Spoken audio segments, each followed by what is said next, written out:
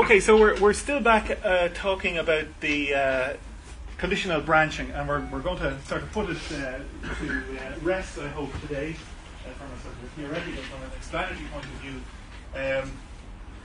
What we're about, you'll remember, is controlling the flow of program execution by using conditional branches and by calculating the appropriate condition into the condition code register using the instructions that the 68000 has. And we covered these slides the last day, just a brief explanation of what the 5 condition code register bits are and what you might expect them to mean and the understood interpretation of them. Some instructions that there are that are only there in order to change the condition code register values. Okay, the compare instruction, which has always been the source of a great deal of confusion, especially among people coming from another instruction set, from the Intel processor, the old 6800 processor. The way to remember the compare instruction is that it's exactly like a subtract instruction, except for the fact that it throws away the result of the subtraction. It does not replace the destination operand with the result. It just sets the condition code register as if the subtraction had occurred. Okay, another instruction that we come across is test against 0. And then to bring us up to date with where we were the last day, as I recall, the bit test instruction. Now the bit test instruction allows you to specify which bit you're interested in testing the value of. So we haven't really looked at the use of bits individually for anything in the 68000. We've looked at using bytes and words and long words for, say, numbers or characters and stuff like that. But you can use bits on their own for various interesting purposes. One of them, for example, an obvious one is, let's imagine you have a set of, say, 32 things, and you want to know whether that particular set has a particular member in it or not, or you want to say that that particular set, which could have up to 32 members, has this particular member or not. You could use a bit to indicate the presence or absence of a particular item in a set. So you can use bits to represent membership of a set. You can use bits for all kinds of things, right? You can use bits as Boolean flags, true or false. You could use just a bit. In fact, that would be a good use of them. And so in order to manipulate bits, you can use some of the shift instructions, the rotate instructions, but you can also use these bit instructions, bit test, which just simply tests the value of a bit that you specify, bit set, which tests the value of the bit and then sets it to 1. You might want to write that down. It tests it first and then sets it. Bit clear tests the bit first and then clears it. And bit change tests the value of the bit and then changes it, inverts it from whatever it was to the opposite. And these things set the Z bit in the condition code register according to the value of the bit as it was. Okay, just go back to the von Neumann architecture for a moment, and you have the bus, you have memory, where these bits will be, and you have the processor. Imagine you had 2 processors. Okay, this is getting common now. You could have a multi-core processor, a chip with 2 processors in it, all connected to the same memory. There's another instruction not listed here called test and set. I think it's called test and set, which looks very like bit set, but it has a particular property which makes it useful in a multi-core or multi-processor environment. And we'll come to that in due course when we start talking about the bus. But anyway, in these instructions, when the test occurs, if the bit that you specify is 0, the Z bit will be set in the condition code register, and if the bit that you ask about that you specify is 1, then the Z bit is cleared. The Z bit in the condition code register is cleared. So you get the inverse of the bit that you're looking for in the Z bit of the condition code register, and then you can use a conditional branch to make your decision on the basis of that.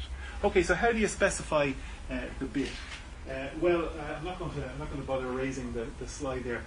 What you have is 2 operands. Okay, so you have bit test, we'll say, the first operand and the second operand.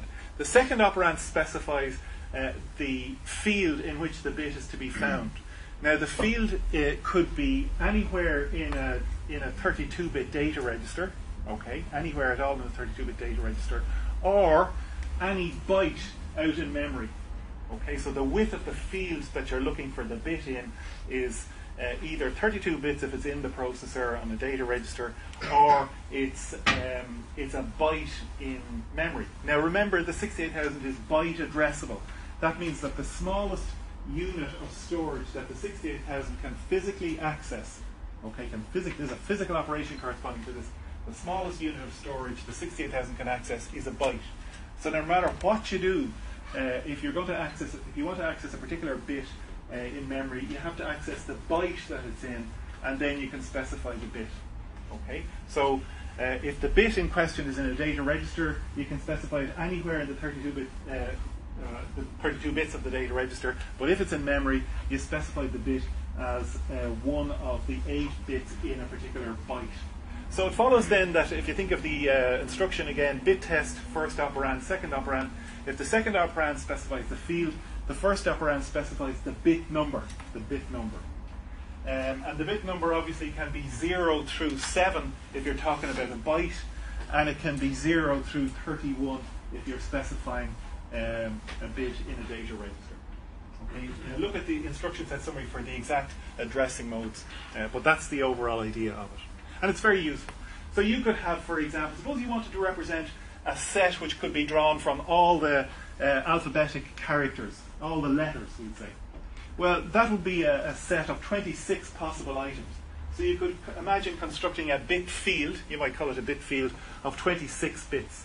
So you'd have to size that up, I guess, for all practical purposes, to the next multiple of 8, which would be 32. So you'd have a 32-bit space, maybe in memory, 4 bytes in memory, and you'd be using 26 of the bits in it to represent the presence or absence of a letter in that particular set. Okay? And you can imagine writing code to add an element to that set or to take an element away. So that's one way of implementing small sets. Sets with a small base type, I think it might be called. Okay, I was never very good at that. So they're the bit tests. So you have a whole lot of instructions, many of which actually affect the condition code register as a side effect, so to speak. Some instructions whose only purpose is for manipulating the values in the condition code register. And then finally you have these bit-oriented instructions for dealing with bits and perhaps affecting the condition code register as well. Okay.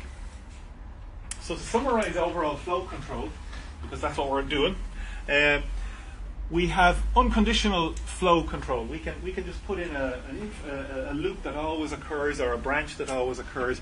Branch always, BRA, or jump, JMP. We've had a look at the various advantages of the one and the other. And then conditional flow control, we have to do the following. If we want to make flow conditional upon something, we have to get that condition into the condition code register. So we have to calculate the condition into the condition code register. So when you're doing this, you're saying, okay, I want to implement, we'll say, a repeat until or a while loop, as I might think of it in C, and I want a particular condition to control whether the while loop goes on. You have to take that condition and you have to turn it into something that you can put into the CCR. Okay, you've got to do that. That's part of the job, right? And it can be a non-trivial part of the job. So you have to calculate the condition, get it into the condition code register, and then select the appropriate branch on condition. And here, for your reference again, are the conditions that the 68000 will recognize as part of a conditional branch instruction. BT, for example, branch if true. Well, that's simply branch always, okay? Because true is a constant. The test is 1 true, and 1 is always true. True is always true. BF, branch false, means branch never, okay? Branch never. So I've never used that myself. Branch if high, branch if low or same, branch if carry clear, branch if carry set, branch if not equal, branch if equal, branch if overflow clear, branch if overflow set, branch if plus, branch if minus. Branch if greater or equal, branch if less than, branch if greater than, or branch if less or equal. Be very careful, as I said before, when you're dealing with these pluses and minus and greater or equal and less than, because they include the V bit and the N bit. So you're talking about signed comparisons and signed calculations there. Make sure that if you're using them, that the parameters that you're basing your conditional calculations on, that those parameters are indeed signed. Okay. What does high mean? high, branch if high. Branch of high, man. Any other questions about that? Well, branch if high means branch if the Z bit isn't set, okay? Branch if it's not 0, and that's the dot there is logical, and branch if a carry has not occurred, okay, or a borrow. So just to take this, it's a very good example. When you want to figure out which of these conditions that you need, have a look at these, because I find that these things, maybe it's just my command of English, as you might agree, I find that these are somewhat misleading. Okay, so I'm always going over to here to see what bits or what conditions they really test for, what they really need. Okay, so that's what I recommend to you, to look very carefully at what goes on here. And so then you'll be able to go back and say, okay, if I use a compare instruction, it might affect the C bit and the Z bit, so I should concentrate on those conditions that incorporate the C and or the Z bit, so something like that. You know? So don't rely on simply, oh yeah, I'll use branch of greater or equal, that'll be fine. It mightn't be fine.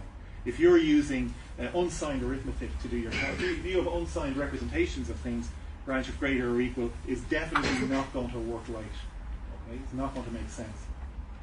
Okay. And remember again, just go back. The compare instruction subtracts the first operand from the second to set the condition code register. Okay, it doesn't seem to be very grammatically very nice, but that's the way it works. Okay, so I was going to take an example. I think. Yeah. Now I started to do this in a previous lecture. Check to see if a character is a digit character. That is it in the range of the ASCII code 0 to the ASCII code 9? Okay, so let's have a look at that now. I'll take up the screen for this. All right.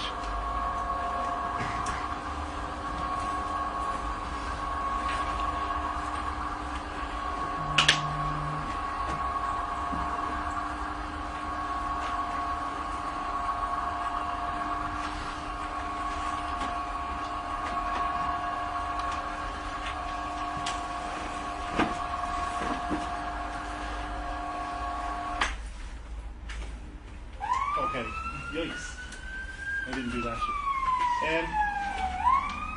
Well, you've already seen how to check for the presence of a vowel. Okay? So a vowel, if you take the lowercase and the uppercase, there's 10 vowels.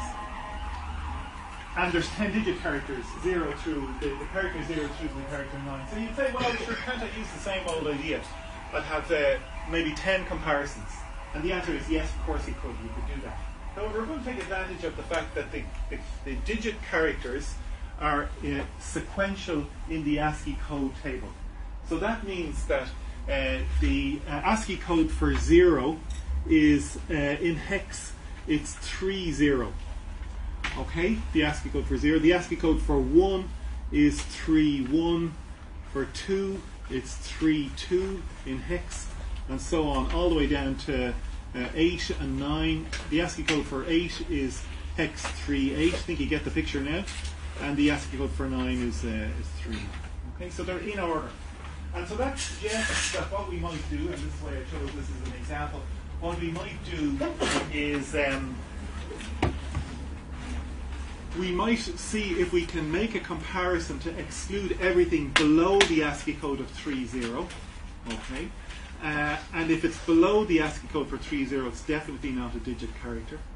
And we might also then see if we can work out how to check to see if the byte that we're looking at has a value that's greater than, strictly greater than the ASCII code for 9. So rather than check all 10, we check their ends, we check their limits. Okay, so we'd have 2 comparisons rather than 10. We're taking advantage of the fact that they're all in a sequence. Okay, so let's see if we can figure that out. Okay, so we have see if D0 contains an ASCII, a digit character.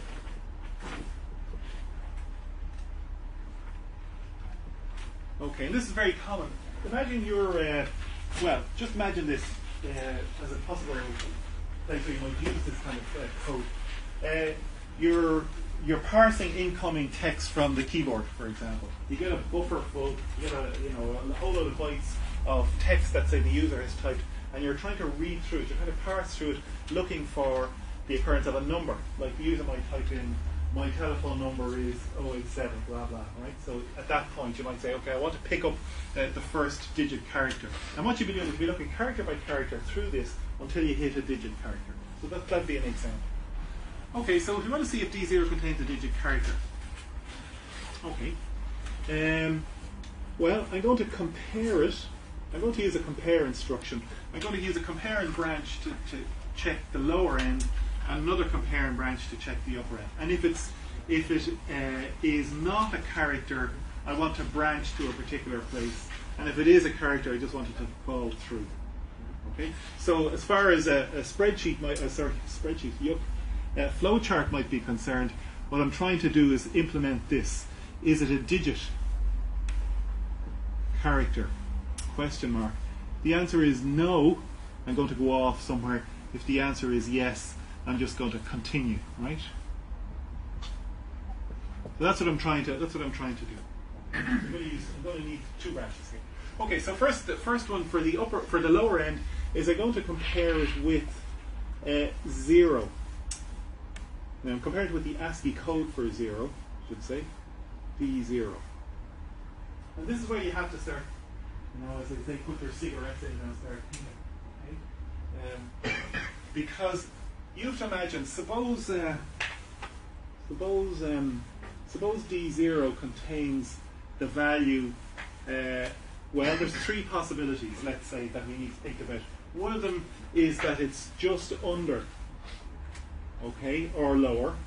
Another is that it's actually on the money, 30, and the other is that it's above, right? So below, at, or above. And that's in D0, right?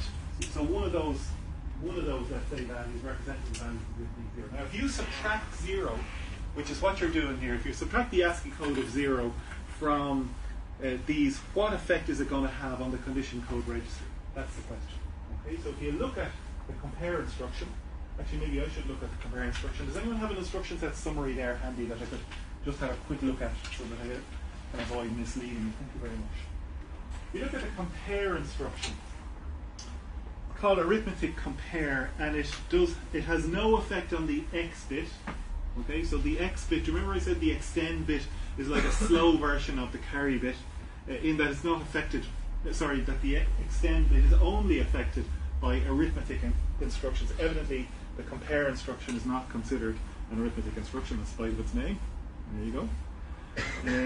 So the compare instruction sets the N bit, sets the Z bit, sets the V bit, and sets the carry or borrow bit. Okay, have you a question there, sir?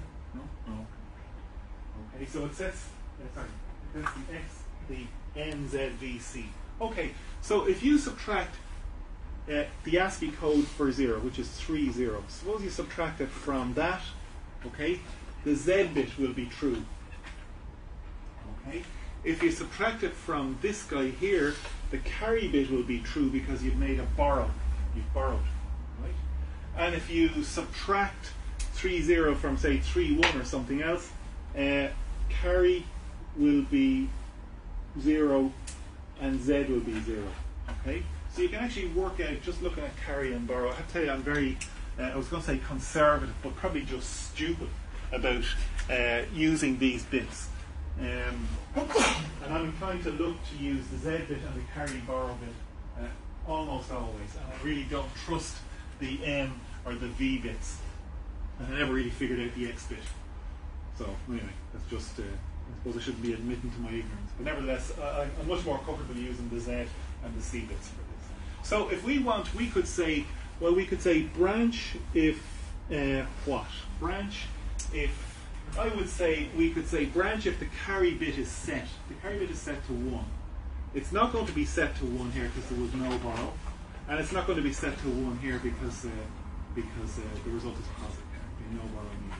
So I'm going to say branch if the carry set to Lucky Luke's nope,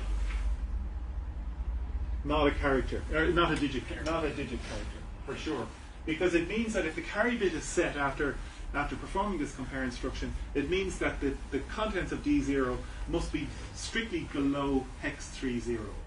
Okay, but you can see how much effort you have to put in to making sure that you get this, that it's not off by 1. Right? For example, we might inadvertently have a situation where we were admitting 2F as a character, or where we were not admitting 30 as a digit character. And both of those would be wrong. So you can be very careful that you avoid that off by 1 situation. Okay, so a program execution flows through here. It means that it's definitely not a code whose value is less than the ASCII code for 0. So it could be a digit character, ASCII code 0 through 9, but it could also be above in value, that code. So we need another test to bracket it at the other end. Okay, and this is where things can get a little bit more hairy. Compare with the ASCII code for 9. I mean, I'm just going by instinct here almost. Which again is another euphemism for I don't know what I'm doing really. Okay, so let's try the same kind of thinking process here. What's going to happen if we have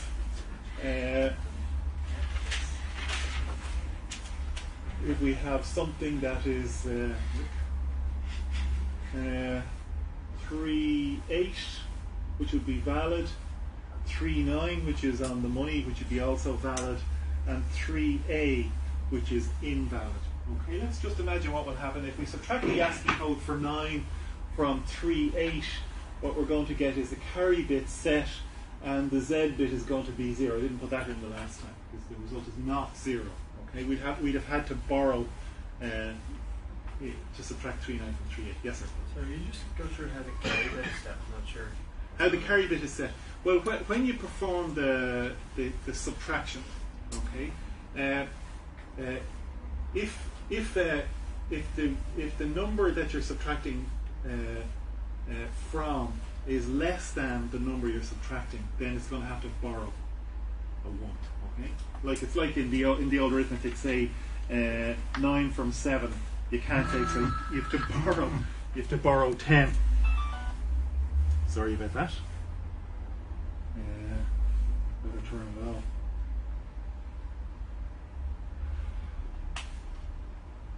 Okay, so once again, sorry to disturb you there. So if you're subtracting a number like, say, 3.9 from 3.8, 3.9 from 3.8 you can't take, so you have to borrow 1. Okay, so that sets the carry bit. So the carry bit is the carry/borrow bit. There's no possibility of ambiguity because you'll either be adding or subtracting. In that case, it's not a carry, it's a borrow. It's a borrow, yeah. Yeah, oh, thank you, yeah. So you're subtracting 3.9 from 3.8, so that's going to cause a borrow, and the borrow sets the carry bit. Okay, so yeah, so that's borrow in that case.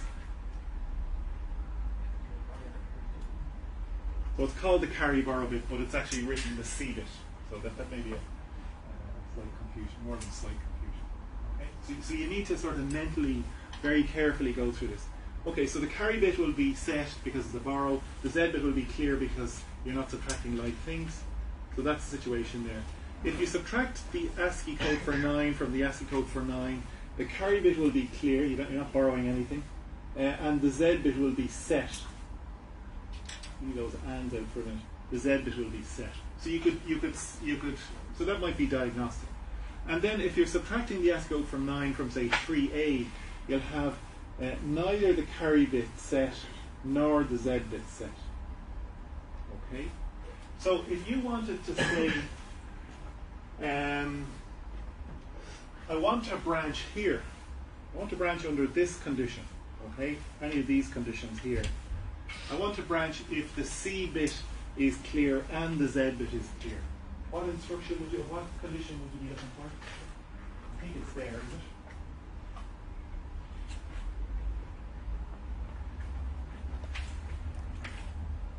Let me just go back here. So you can see high, isn't it? Looks like that. I mean, everything. Right at all, you know? Branch of high. No. Okay. Yeah, so now.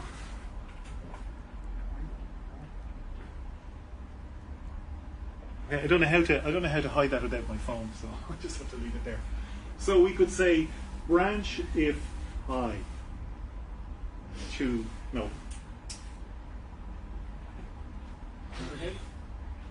Now, again, I have to tell you that I'm very sort of leery of these kind of things, because looking at this thing, so what I would actually do, and what I have done in these cases, is I've actually moved the comparison on from the last legitimate item to one past it, okay? Because it makes more sense to me.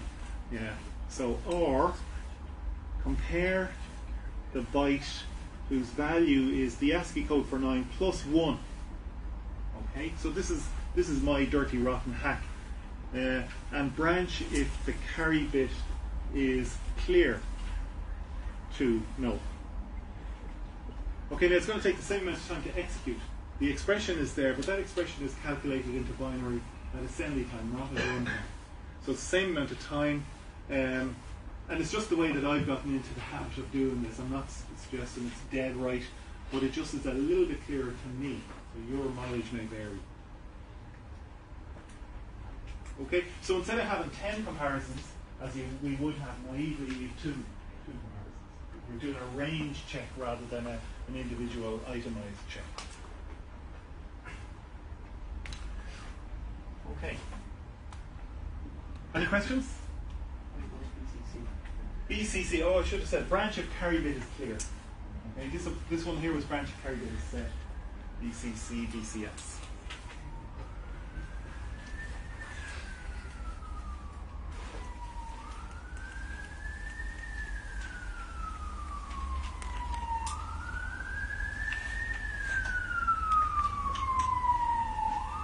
This can come up again. Okay, so that's just an example. And I'm tempted actually now to go off on a slight tangent, because it would be good to have a look at a fairly substantial example of programming using that kind of a check, and also touching on an idea that we're going to have to come to sooner or later.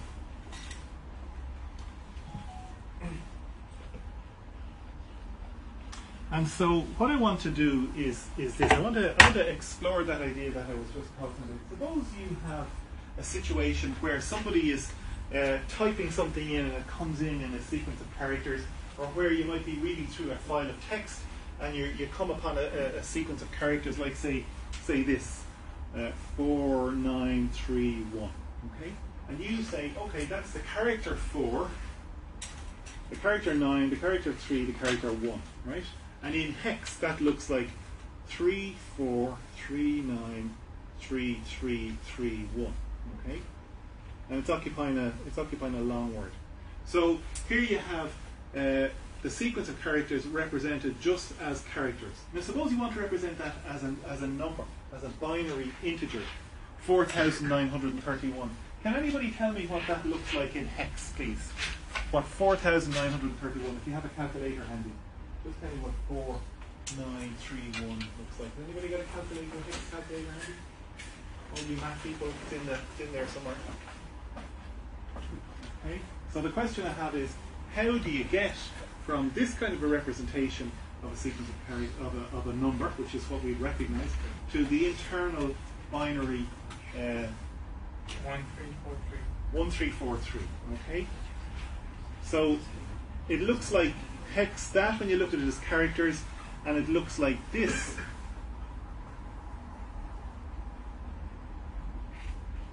One, 3, 4, 3. Yeah.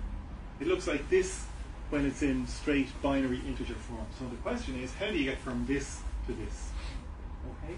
How do you, in other words, take in a sequence of ASCII characters that you know represents a decimal number and convert that into its binary form so that you can do calculations easily on it in the machine? Okay. Anybody got any ideas? Okay, I'm going to stop here for a minute and just ask you to think about this for a moment. You already probably can work out if it was a single digit number. Okay? If it was a single digit number, could you do it? What would you do? Who said yeah? Yeah, you subtract the hex value of 30 from it Yeah. That's your- Okay, so if you had any single digit number, like say 7, okay, you could get to 000000007 simply by taking the ASCII code of that, which is hex 37, subtract hex 30 from it, and that would give you this. Just do it all in a word or a long word size. Okay, thank you. Yeah. Right? So, now, so suppose you had a 2-digit character, a 2-digit number. What would you do? Don't you answer now, because I think he might have the answer. Has anyone else got any? Where are the mathematicians? Hands up the mathematicians. Go on, don't be shy. Right? Remember, analysis, analytical, thinking. Okay, up here for thinking. Right? So, what would you do? Okay, thinking from a theoretical standpoint. Okay, you go from single digit, which we can do, to double digit. We'll say a double digit number. Yeah, yes, sir. Subtract like the 300 and something from the first half, and then on the top half, and then the 30 from the bottom half. Oh yeah. Divided by the Yeah, sorry. Yeah, but we could actually make that a bit simpler. Yeah. Sorry. Yes. divided by the base. So, Divided by the base. like say a number like 35 and decimal divided by 10, 53, and then basically. Yeah, you're on the right track. Yeah, you're much closer to it. Yeah, but I think you're going at it backwards. Like 3,030. Take 3,030. Yeah, no, I mean, this one here is a bit closer, I think, to the way of it. You made the right observation, but you're going the wrong direction with it. I mean, you're going actually completely the wrong direction. Like 180 degrees the wrong direction. But the observation is right. Hey, welcome to Trinity College. Anybody else? Would anyone else like to take that maybe and just turn it around? Where is he? Hey! Very good, yeah. Okay, let me just say here, because I think this is what you actually meant to say, right? Didn't you? You start off with a single digit. Okay, if you were the computer and you were walking down this sequence of characters, think of it like that. Well, you wouldn't walk the other way, really. No, most probably you wouldn't. Just bear with me for a minute. You'd be walking from left to right, and the first character you'd see would be the character 4. Okay, so you see the character 4, you say, oh, okay. If that was all there was to it, all I've got to do is subtract 30 from it, and I'm done. Okay. And then you look at the next character and say, oh, it's another part of the number. So your original estimate of the value of the number is out by a factor of 10. So you multiply it by 10. You were walking up the other direction. Right? So you're right, you multiply it by 10. So your previous estimate of the value of the number was out by the base, as you pointed out. Okay? Out by the base, so you multiply your previous guess by 10, the base, and you add in the value of the new one. Right? And then you just keep doing that. Okay, so there's your algorithm. You have a loop, character by character. You start off with your estimate, which we'll say is initially 0. You look at the character. If the character is still a digit character, your previous estimate is off by a factor of the base, 10 multiplied by 10, and add in the new value. And you just keep doing that until you run off the end of the character string. Now, there's nothing to stop you actually going the other direction, actually. So it just seems to me really bit crazy. Okay, so will you try and write some code for that? Okay, a little bit of a loop, okay. You have to see if the next character that's coming in. Remember the vowel code where you had a A0 pointing at the characters? Okay, you might have A0 pointing to this. Just a little bit of code. So you're looking at the character. You want to see if it's a digit character using the code we just had a look at here. If it is a digit character, you have to perform a few operations. If it isn't a digit character, you're finished. Okay, so why don't you have to think about writing that code, and then we'll move on it. We'll write the code. So very good. Very good.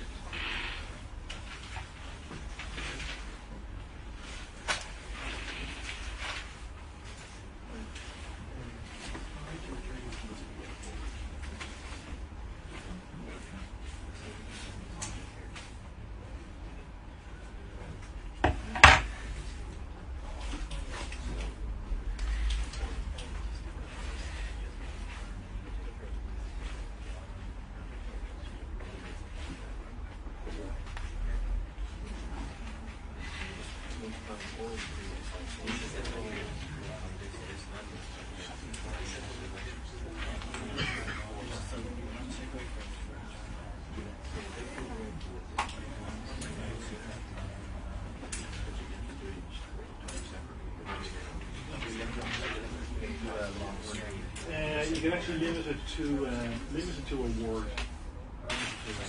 Okay, limit the maximum value of the incoming number that you're going to deal with to what would fit into a word, 65,536.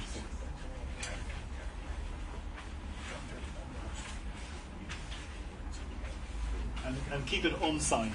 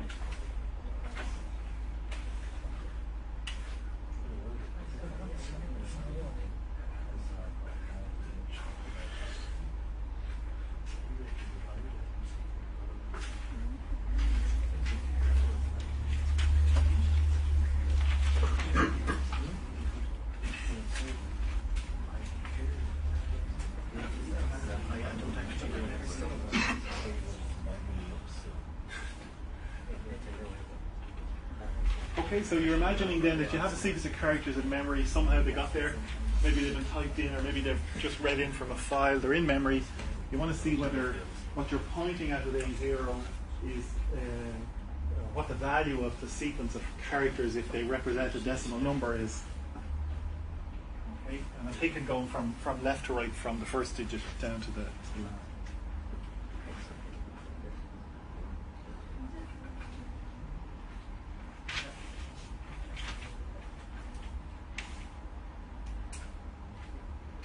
Okay, let's have a look.